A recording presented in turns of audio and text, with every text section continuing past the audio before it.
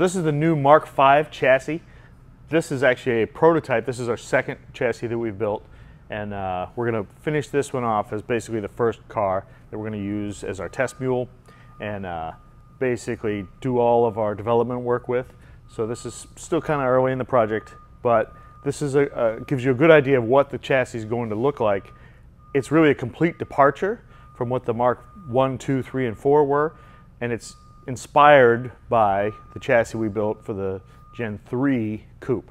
So what you see is a completely different style of structure here. More of a space frame versus the ladder frame that the Mark 4 was.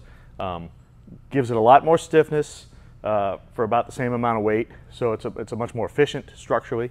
It's also, we've made a bunch of tweaks to it based on just feedback we've got over the years in terms of buildability, in terms of suspension geometry, in terms of just really adjustability and usability.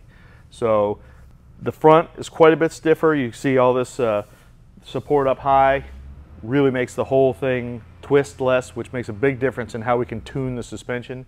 The floor is quite a bit lower, which gives you a lot more headroom in terms of where you sit relative to the windshield if you're a taller guy, where you sit relative to the roll bars.